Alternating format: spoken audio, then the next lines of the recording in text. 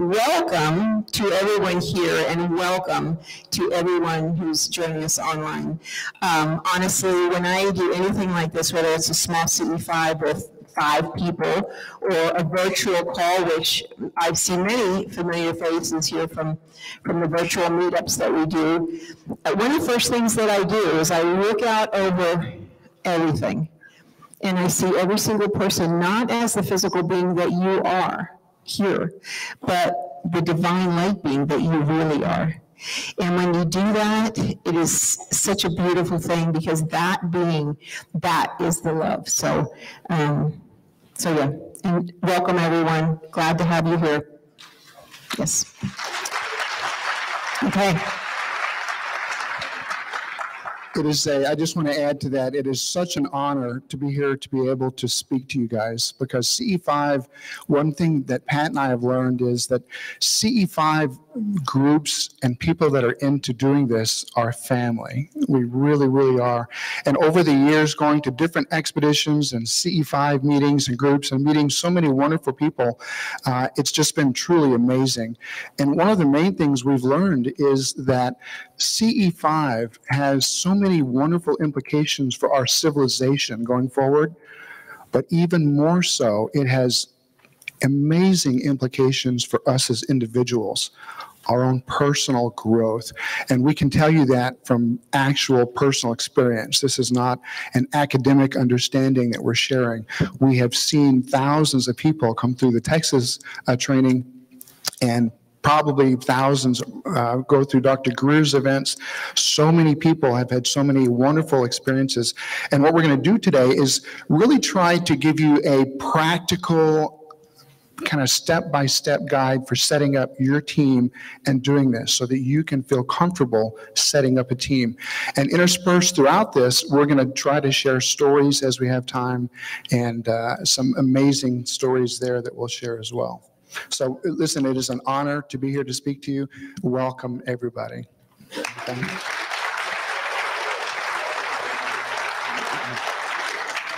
you.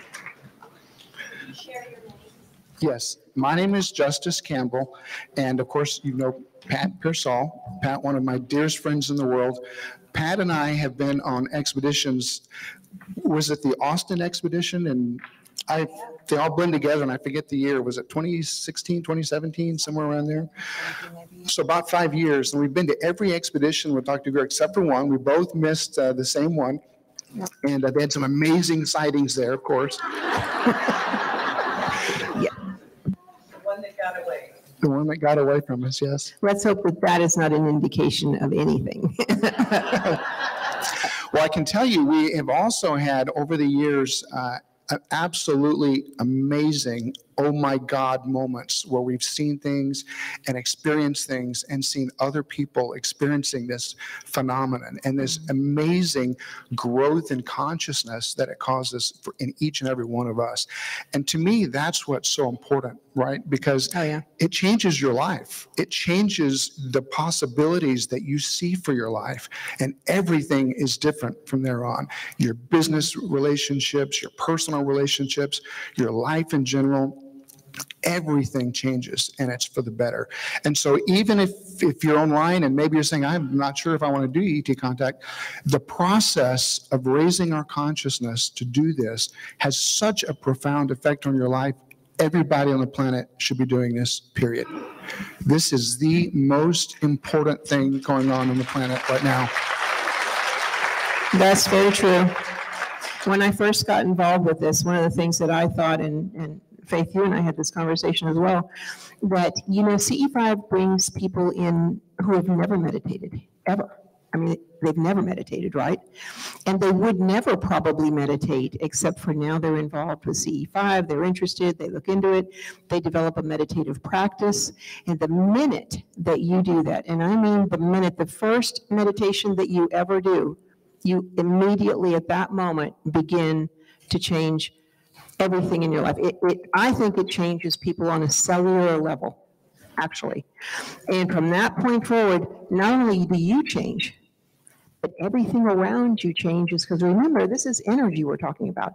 It's not just the energy within you. It's the energy that radiates from you. It touches everything, your life, your household, your family, the people you're around. It really radiates everywhere. So to me, this is one of the most important, everybody who knows me from CE5 knows that my total passion and love is the study of consciousness. Yes, the technology is very important, but that is really has never been really my true interest. I just think there's already too much technology, and I think we need more consciousness. We need more consciousness, less technology. So, so I just wanted to add that. Yes, Mark? Cell phones. Oh, thank you for reminding me that. Thank you. Yes, if everyone could turn your cell phones off or silence them or put them on airplane mode. I mean, I know that some people need to have their phones with them. They're either, family issues or medical issues, but if you could, please put them on vibrate or something. If you have to have them on, that would be great. Thank you, Mark. Thank you. Okay, I'm curious, just by a show of hands, how many of you have actually done a CTS or know what that is? Good. We're going to do one today because that is something that is fundamental to the contact protocols. So we'll go through that at the end. We want to make sure, Pat, we have time for that. I think that's very important that we do that. Let me start by saying that one of the things that Pat and I really believe, and all the CE5 team members will tell you, is that when you're starting a team, one of the most important things for yourself personally and also for your team is to get the basics right. I can't tell you how many people and how many teams I've seen start up as a team and they end up a UFO social club. Okay, and that's very common. It's hard not to do because all that stuff Dr. Greer talks about, that disinformation, all the stuff online, it's very sexy. People love to listen and talk about that stuff, and then, oh, this ET, that ET group, and you really, really have to understand that there are a couple of basic pillars that Dr. Greer talks about that are fundamental to doing this. And Pat will tell you that over the years we've seen the people that have the fundamentals right get this, and they have amazing growth and amazing experiences. Then we have other people that come in that miss the couple of fundamentals, which we're about to talk about, and they move on and they don't understand. They don't get it. What are you doing? All right? So it's very important to get the fundamentals. Now, when you talk about the fundamentals of CE5, Steve talks about a couple of things, and he kind of upended me last night and shared a lot of this, but I'm going to say that, first of all, he says no fear. You cannot have fear and do this process. Fear stops the meditative process. You will not be able to make contact in consciousness. And should you make contact in consciousness, having that fear will immediately stop it. Okay? So if you have had, and here's the thing, you may think, oh, I don't have any fear. This is exciting. I can't wait to do this. Let me promise you, each and every one of you have some amount of fear. Everybody does, because you could not grow up on this planet the last 50 years with all the disinformation that's been out there, all the evil ET scary stuff, and all the, well, they're all good except that one group, all of that nonsense. If you've been subjected to that, and you have a little bit of fear. Now, here's the thing about fear, folks. Fear, and this comes from a personal experience of mine, I'll share in a moment, but fear, if allowed to just fester in your consciousness, whether you know it or not, turns into anger. Over an amount of time, you get angry. Have you ever had somebody come up and say something, sometimes it's a family member, and you just blow up at them for supposedly no reason at all, and you wonder what just happened? You've had some kind of a fear that's been bothering you, right? This is something we have to root out. You cannot have fear. And there are a couple of ways to, and not only through just all the media that you've seen, but if you have any kind of hate or prejudice towards any ET group because of something you've heard online or somebody told you, then you cannot do this. You have to root that out. Now, you can get rid of that fear through powerful meditation techniques, which Pat will talk about here in a little bit. You can get rid of it through an academic study of the process, which is kind of what happened to me. And let me tell you just that quickly, what happened to me. I grew up in Texas, and big backyard. We set out as kids in the backyard and would watch the stars with our parents. Back then, they were all smokers. Back then, smoking was healthy for you, and they were heavy smokers. So we'd go out in the backyard, and as kids, they would smoke, and we would just all watch the stars. And I remember looking at the satellites going over. Can you mute it just a little bit?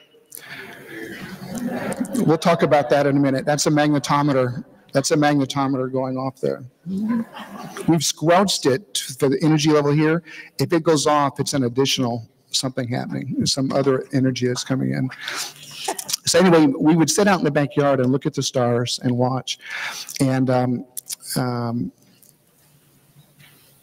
I loved ETs and the idea of this growing up. But then when I went to college, there was a movie that came out called Fire in the Sky, the Travis Walton story. If you haven't seen it, I do not recommend it. It was a flop at the box office because it was so fearful and so negative. But what happened to me was I watched that film. I thought, oh, that was fun. I was in college, no big deal. And I went on with life. But that caused a little bit of fear in the back of my mind. Even if I didn't admit it, there was a little bit of fear. Could that be? Could those ETs have really done those horrible things in that movie? And that turned into anger. And then that anger turned into hate.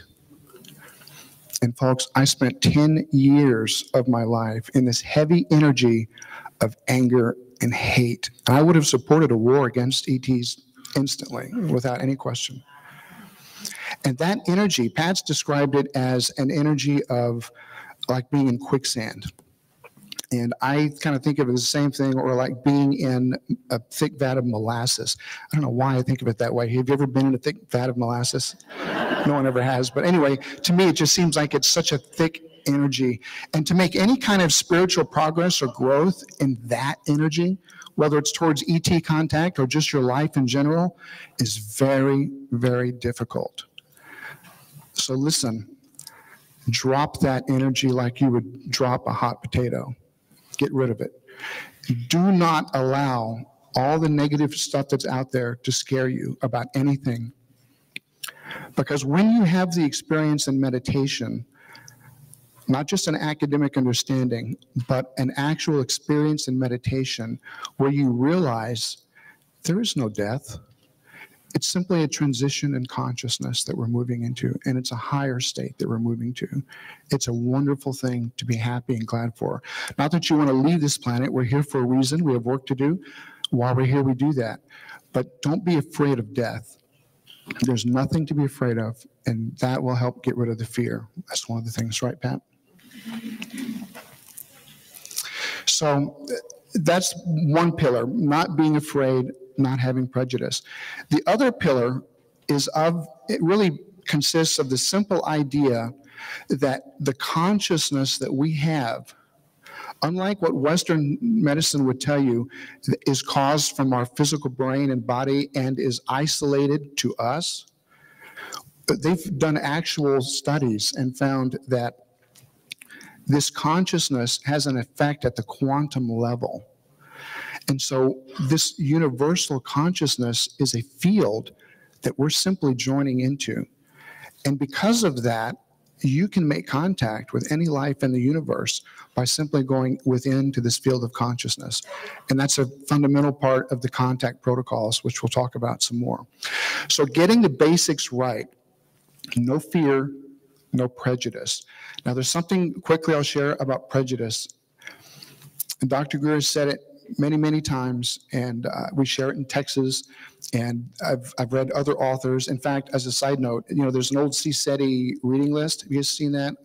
Maybe it's not on the website anymore. If it's not, we need to get it up there. But about 30 books. Listen, I spent 2 years of my life reading that reading list, and it was the most amazing growth spurt of my entire life. Just learning about all these different aspects of consciousness and the different fields of study that support this. So it's really something that is amazing. It's really something that's wonderful to do. Yeah. So. Did you want to share anything about the treatment? Oh yeah. That's what I had to thank you. Sometimes I lose my track and I have to look at Pat and she says, "Oh yeah, do this." So I appreciate that. And you'll do that too. You'll get with your C5 groups and you'll start doing a talk or meditation and suddenly you go blank and wonder. You'll also do that when you get my age. Very common. So prejudice, if you think about prejudice, the way I see it most commonly is people come out to Texas, we come to a very remote nature-filled area, and they'll see a tree, right? Tree, 4 letters, a couple of consonants, a couple of vowels, tree.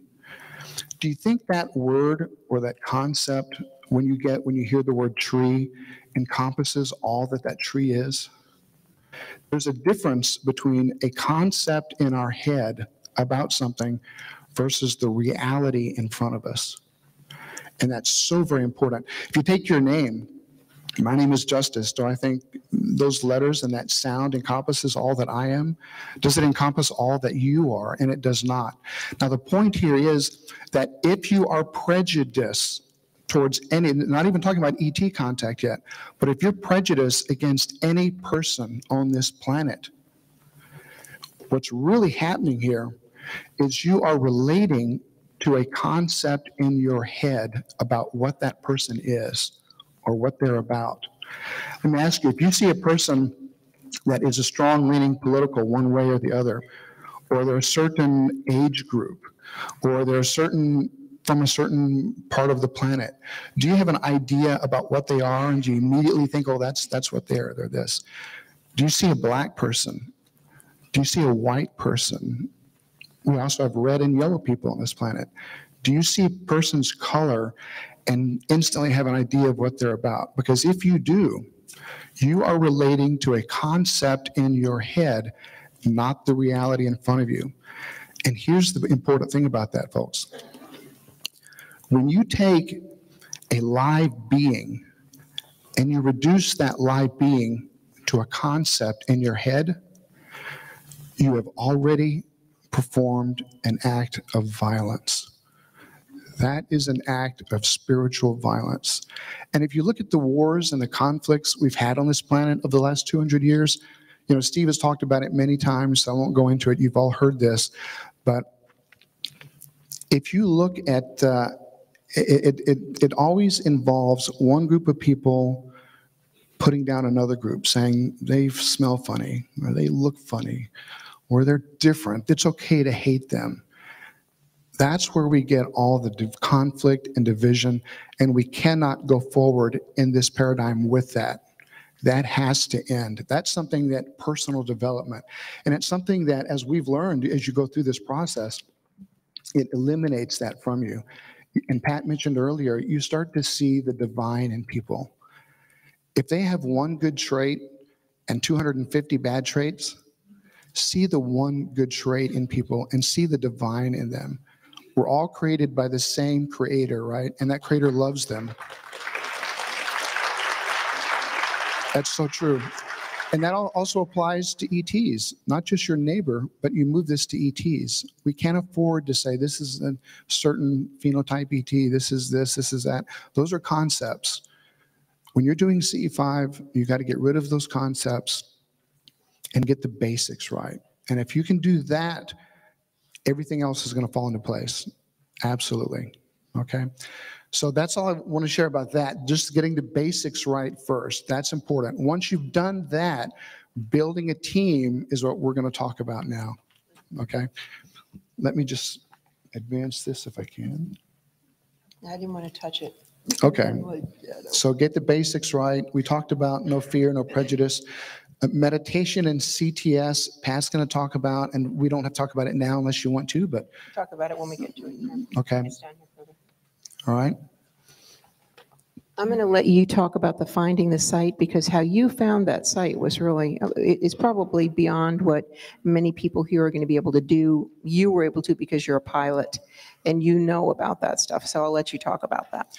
Well, what I did was, in a nutshell, I looked at Google Maps of our area and I said, where is an area that from the air I could do an easy vector to. So if you look around a map of your city, maybe there's a lake, maybe there's a certain land formation, something like that. And so we picked that. Now I also looked at aviation maps, and you get these at any airport, and they show military operation area, practice areas. And that's where the military goes out and practices, and they're out there all the time sometimes. So where we were in Dallas-Fort Worth, there was 3 quadrants around us: northwest, northeast, southeast, southwest. And 3 of those had big military, called MOAs, military operation areas, over them. And there's nothing wrong with doing CE5 under a military operation area. I just try to deconflict where I can. And so we moved to the area where there was no military operation area. And in that area, we found some landmarks that were very prominent that you could see from the air, that we could easily show, here's where we're going, here's where we are. And we found that. But finding land you can use is sometimes a little challenging. I had to drive out to that area. It was very remote. I found a house, and I went up to the house with my young daughter so that the mom that was home by herself wasn't terrified of this weird guy driving up. And I told her, I said, we're an astronomy group. And we'd like to come have groups meet out here and see the stars. Is there somebody I could talk to? She said, oh, my husband, he's the manager of this ranch, 170-something thousand acres. I said, is there a time I could see him? Yeah, here's his business card. So I called him and met with him. And I thought to myself, do I be honest with this guy? Do I tell him we're an astronomy group? In my heart, it said, be honest with this guy, you know. And I told him, I said, here's what we are. We do CE5. We make contact. We believe these civilizations are real. We believe that they're not here to hurt us, and that we're trying to build a future of peace with them. And we'd like to come out, because we come from the city where, you know, about the only celestial object we can see is the moon. And we don't see many stars, and we certainly don't see the Milky Way. Right. And so he said, you know what? He said, you can use this land. He said, on one condition. And I thought, oh, my heart sank. I said, oh boy. He said, if you got to share with me what you learn about the ETs. Yeah. This is a rancher. I shook his hand, and he's got that rough, I worked the land type, you know, and he just pure in heart and said, just tell me what you learned about the ETs. So I gave him Dr. Greer's assessment, and he was in for years now. We've been going to the same spot and just absolutely loved it. It's really been a beautiful experience. And you can do the same thing. You can look for areas like, sometimes wineries will have a lot of land that you can go out on after hours. And we'll talk about some of the other sites here too. Pat, I'll let you, I don't want to take too much of the majority here, but I'm fine, just standing here. I'm good. Okay, so public park areas. There are state parks, there are national parks. And a word of caution for those, if you are near any of those and you want to use those, make sure that you find out if you need permits. If there's any permitting, if there's any legal issues for you being out there at night. Some of them lock their gates at 10 or 11, you would hate to be out there with a group and then the gate's locked and yeah, you're spending the night. So that is one issue. Also, if you're in a public area or a public park, and we had this happen at Joshua Tree one year. It is public, and you can't tell people you can't be here because we're here. It is a public area. So you need to be thoughtful about your site invasion, right? People wandering up. Yes, and in Joshua Tree, we were in the middle of a meditation, and all of a sudden there was a couple campers, guys, and had been certainly partaking of whatever. They came stumbling into the group like, hey, what are you guys doing up here? So you do have to be aware of that as well. So those are a couple of ideas about the public versus, and if you're going to do it on private property, you can do it on your own private property, no problem. But if you're going to do it on someone else's private property, make sure that you have the permission to do that, or this can easily be an issue, right? We can all imagine that. You talked a little bit about light pollution considerations. You know, sometimes it's just not possible to get far enough away from the light pollution. I live in Houston. I go out in my backyard. I sit there. I can barely see. The only stars I can see Orion. I can see Sirius. But I can't see the Milky Way, and I can't see a lot of other things. So sometimes you can't really get away from it. But as much as you're able to, get to an area where there is less light pollution. Less, okay? Noise is also an issue. We've talked about this recently. Noise, if your site is near a road, if it's a heavily traveled road, I mean, that's just going to be the way it is. You're going to have to just deal with that, right? So know that noise can also be an issue. Let's see what else we have here. Okay. We have been on some CE5s where we have been out in the middle of nowhere. And I have to say, I have carried my chair, a table, my backpack, food, water, a quarter of a mile or so into hilly, scrubby areas, no light. Really, my kids are like, Mom, seriously? But, so you have to be mindful. Now, I'm able to do that, even at my age. But, you want to be mindful if there's anyone in your team who has any kind of physical disability, who may need help carrying chairs out there. So if you can find one where you can easily park and people can set up easily, that works a little bit better. But just be mindful of people who might come to your CE5 events with any kind of disabilities. So accessibility is important. Unobstructed view of the night sky. Obviously, you wouldn't want to be in an area that is completely covered in trees. Can you still make contact that way? Absolutely you can. I've made contact in my living room, okay, many times. So you can make contact anywhere, right? I was living in Colorado Springs for a while, a few years back, and it's kind of a funny story. I'm almost embarrassed to tell it. I was in the living room. It was like, I don't know, 10 degrees. I am not a cold weather person. Anybody who knows me knows that that's why I love Texas. I'm sitting there, it's freezing out, so I'm sitting in my living room, looking out these beautiful windows out to what just fields as far as you can see. It's out in the west part of Colorado Springs, the east part of Colorado Springs, going towards Kansas. And I'm sitting there for hours, just meditating, doing CE5, meditation. I had 2 dogs. I had both parrots with me, right? We're all sitting there doing meditation. We're doing CE5. And after about 4 or 5 hours, it's like, I don't know, 2 o'clock in the morning. I'm like, okay, I'm done. That's it. I'm going in. And I stood up to go in and go to bed. And this voice comes in and says, Pat, we are here. I'm like, you're here? I've been here for like 5 hours. I got to go to bed. I'm really tired. So you can make contact anywhere. So even if you have an obstructed view, whatever that obstructed view is, whether it's the roof on your house or trees or whatever, you can still make contact. Okay, but it's better, obviously, with an unobstructed view of the sky. Possible remote area, natural area. Do we talk about that? Well, I could just share that, we see people coming out from the city, like I said, that have only seen the moon. And if you've never been out in a remote area where you can actually see the Milky Way, I mean, it's absolutely, that experience is quickly going away on this planet because of the light pollution. And there's some organizations out there for dark sky, and I forget the exact names, but you can look them up online, and they have maps of light pollution maps. You can see where the light pollution is better or worse, But it's truly an amazing experience to be out, if you are able to go out in nature. And one of the things about being in nature, you see the Milky Way, you see that tree that I talked about. And if you look past the concept of that tree and you see what's there, there's a stillness in that tree. And just the fact that you observe that helps that stillness to arise in your own consciousness.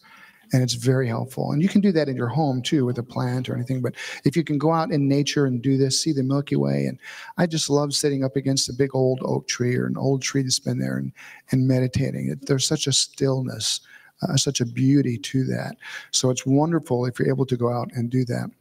Let me add really quickly one thing I forgot to mention when we were talking about the Travis Walton story and how it created that fear in me.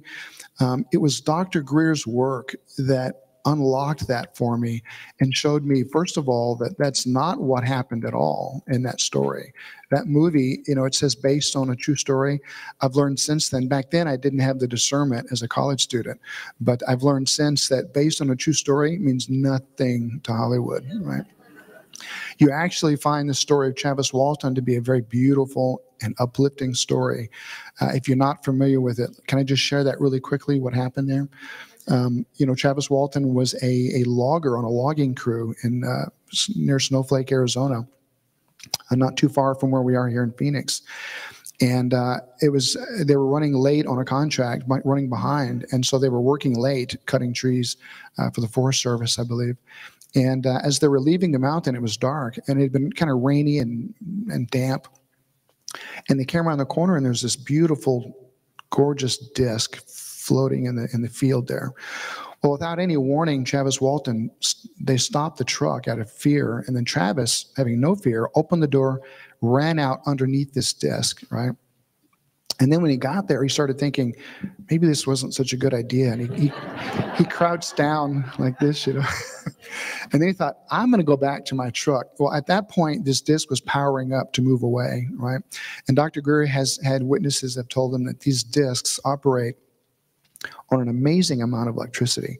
They estimate something like the total output of a nuclear power plant is what is running these discs with the electrogravitic lift. So as it powered up to move away, Travis Walton decided this was a good time to leave. And he kind of stood up and closed the distance between him and this electrical source. And he thinks now that some static charge found its way to ground and electrocuted him. He fell down. His friend saw that and left, right? Now, here's the thing. Yes, they left. They said, he's dead. We're gone. They drove away. Now, the ETs have a choice here, right? Here's this guy that's just been electrocuted. He's going to die within minutes. His heart was probably defibrillated. He's going to be dead on this mountain in 5 minutes if we don't do something. Right? So they're put in this position. So they picked him up, took him on board. 5 days he was missing. Toward the end, and Dr. Greer says that it takes about 5 days to flush the kidneys after an electrocution, because if they block up, the person will still die. And he was missing exactly 5 days. He remembers the last 20 minutes. First thing he did was woke up and saw something that was not human and grabbed a sharp object and tried to attack them. They restrained him against some kind of like a gravity wall. Another ET came in that looked so much like humans, he started talking to him, thinking he was human, telling him all about these other ETs that were there. I'm sure with some excitement. They gave him a short tour of the ship. Now, here's the beautiful thing of that story. They took him to a room that was like this, opaque on all sides, walls, right? But there was one chair in the middle. Except for that chair, there was nothing else in the room, just a chair. As he walked towards the chair, the walls became translucent more and more. And as he got to the chair and sat down, he could completely see through this ship. He was looking at stars. They let him fly it for a bit. And then he got up, they finished the tour of the ship. They transferred him to another ship where they put some kind of a mask on him, and he went to sleep right away. Then he woke up on the side of the road near the town where he lived, fully clothed, not naked in the phone booth like the movie predicted, showed with slime hanging off of him, none of that. He was fully clothed, conscious, and healthy for the rest of his life after that, right? So they fixed the medical issue that was there, returned him mercifully to the planet. Now, what did we do? We, of course, had a xenophobic reaction to this and created a movie accusing them of all this hate. And when I realized that I had spent 10 years of my life in hate and anger for something they didn't even do, right, it really affected me. And I'm emotional about it to this day. And my story is not important. What's important is that this is a common experience that people have. And if you get into this evil, scary ET stuff, it affects your life in many, many ways. Even having that low level of fear, there have been studies that say it affects your health, right? Because your body can either produce chemicals to regenerate or for flight or fight or flight, but only one of the two. So if you're always in a low level of fight or flight fear, you're not regenerating like you could be. So it affects your very health. So for that reason alone, get out of that stuff, right? Right. That part that he talked about where the craft became completely transparent, should I share that, do you think? Absolutely. Yeah, okay, so this thing about the crafts becoming completely transparent is real. It's a real thing. They have the technology to do this. And for them, I think it's probably fairly simple.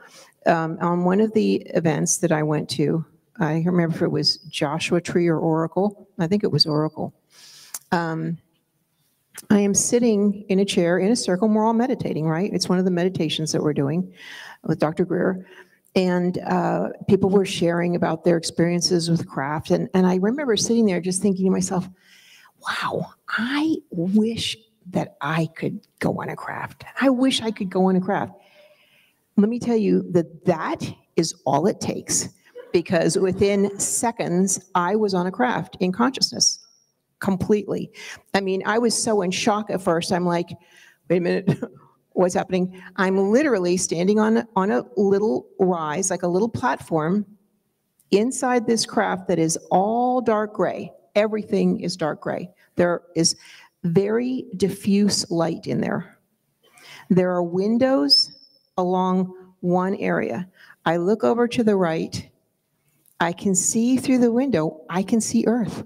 And I'm like, oh my God, for me, this is a dream come true. This is like a dream come true.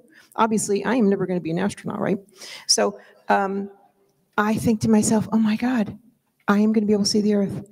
I'm going to go over there and look out that window. The minute that I had that thought, the entire craft became transparent. I am literally standing in what felt like I'm in the middle of space. There's nothing underneath me, around me. I'm like, oh my God. And of course, you know, I have fear of heights. Okay. And I will tell you that was all it took, was that second of fear of looking like this. Oh, and I was back in my chair. That's all it took. I have asked numerous times. I've said, look, I've solved this. I'm okay. I can do this again. I can just come back. So this is true. And I shared this with another good friend, Lori Williams, who runs Intuitive Specialists. I'm sure some of you have probably taken her classes. She does remote viewing. She and I were talking on the phone one day, and I told her this story. I said, most amazing thing ever, man. And I started to tell a story, and she's like, oh my God, the same thing happened to me. She ended up on a craft. She looks at the window. She's going to go over. The entire craft becomes transparent. So this is a real thing. This really happens. They really have that capability. It's real. So mind-blowing stuff, truly. There are moments I have to think, God, did I dream that? What, is that real? God. But, you know, if you get into CE5, you're going to spend a lot of time saying stuff like that. Just FYI. Okay. So I think we've kind of come to the end of this possible remote area, natural area. Did you want to put up any slides, like a slide of Joshua Tree or? I've got some here. We'll come to them. Okay. Because I had a couple in here too. Okay. Let's see. CE5 app messaging. I am actually on that support thing, so if you have problems with your CE5 app, just send a little email in there and we'll get you fixed up. On the CE5 app, so this is ideas for assembling teams. These two first things that we're going over here, finding a site and assembling your team, I personally think are the two most difficult things of setting up. Would you say? Absolutely. Setting up a group. Mm-hmm. If you can solve these two things and get these two things done, the rest is a little bit easier. You're on your way. So we've gone over finding a site. Now we're talking about assembling your team members. And this is really an important subject here. You can go into the CE5 app message. The CE5 app has a messaging feature. It has a network feature, right? And you can go in there. You can see the people who are around you, that live around you, who have this app. And you can message them. Does that messaging work properly and perfectly? Not always. Do people respond? Not always. I mean, you can send out messages to people. They may or may not respond. I mean, people can get a little fearful about that. They're responding. They don't know the person. But that is one option for you. You did something amazing. Didn't you do something with emails or something? And you found a lot of people that way? Yes, we took the emails through the different methods like the contact app, and back then when I was doing this, they had a CE5 VT contact website, I think, that many of you might remember, but it was the same thing as the app. You could contact people and get their emails. So I just got emails and started sending emails, group emails out saying, hey, if you're interested, we're having a meeting here for startup group, blah, blah, blah. And you can do that. Just get the emails and send that out, and you'll be surprised. You'll get people that will respond to that. They may not always respond immediately to the app, the text message, and say yes, but if you can get an email address or contact and send an email to do that. Now, one of the things that I do recommend as you're setting up teams is to really protect people's privacy, and that can be an issue sometimes. Don't send an email with a huge list of email addresses to everybody saying, can you come do CE5? Because I won't lie to you, there are certain people out there that are not interested in CE5 that will pretend that they are just to get into the group, right? So don't, and we've had teams set up and had issues with that. So it's not a thing to worry about, but just common sense, protect people's identity, their email addresses. One of the things we used early on was I got tired of doing you can send an email to yourself and BCC everybody as a big group, and it gets complex. I found it. I'm a country boy. It's got to be simple. And there's a bunch of services like Constant Contact, MailChimp is one we use, and where it's so easy. You just put in their email address and you can send out a group email to everybody without disclosing their email address. So that's an option too. Okay. Okay. And also, let's talk about the size of your group. It can be one person. It can be 5. It can be 15. You get much more over 8 or 10. I mean, it's a big group. So that's one thing to keep in mind. And it can be you. It can be you and a few friends. Look around through your friend group. See if there's anybody who you're friends with or anyone in your family who has an interest in this. And you can start your own group. It can just be a few people. It can just be a few people that you know well. It doesn't have to be, pulling in people that you don't know if you're uncomfortable with that. Social media. This is an option, but this you need to be a little bit more careful with. Obviously, we all are aware of the Facebook groups that are out there that are CE5 groups, right? And at least they claim to be. Pardon me? At least they claim to be CE5. Yes, they claim to be CE5. Yes. It's not always the best energy, and you have people in there who they use the word trolls, and so when I say the word trolls, I imagine one of those things from back in the movies, but I don't know. So on social, but you can go on a social media site and you can say, hey, I'm in this area. Is there a group already?